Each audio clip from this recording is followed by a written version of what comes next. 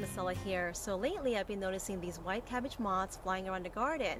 And so this morning I went ahead, took a look at our collard greens and kale, and sure enough there were a bunch of green cabbage worms or larvae.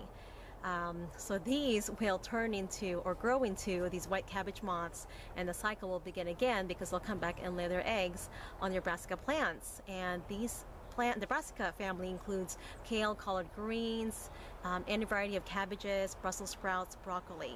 So these larvae love to eat the greens or the leaves of these plants, and they can devour them even overnight, and it's happened to me in the past.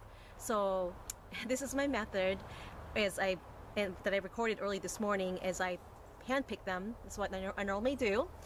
There are other methods that you can do as well, and I would like to know what you guys do. So we have chickens, so I feed the cabbage worms to the chickens.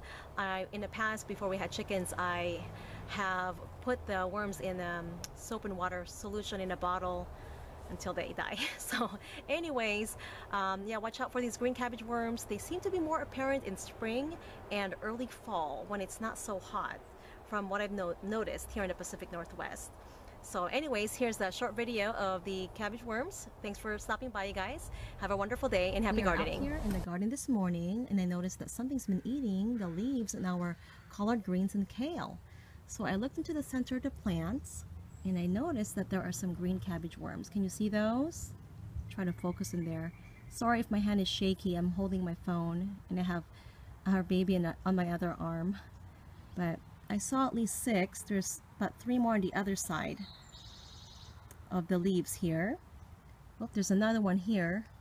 They will devour your plant, so you need to get rid of them right away. I'm going to hand pick them like I usually do, and I feed them to my chickens. Or you can hand pick them and put them in a soap and water solution. You can also use some insecticidal soaps that you can purchase at your local garden center or hardware store that are organic and safe to use. I don't like to use any pesticides, so I try to do more of a natural methods. So here are the green cabbage worms that I picked today from our collard greens and kale. Fortunately, only one of our garden boxes was affected, but there's a bunch more, or a lot more than I thought. So we're gonna go ahead and feed this to our chickens. One's escaping. So they'll be really happy. They're trying to escape.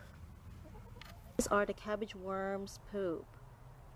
So if you see any of these tiny black dots or speckles, it's a sign that you have cabbage worms in the garden.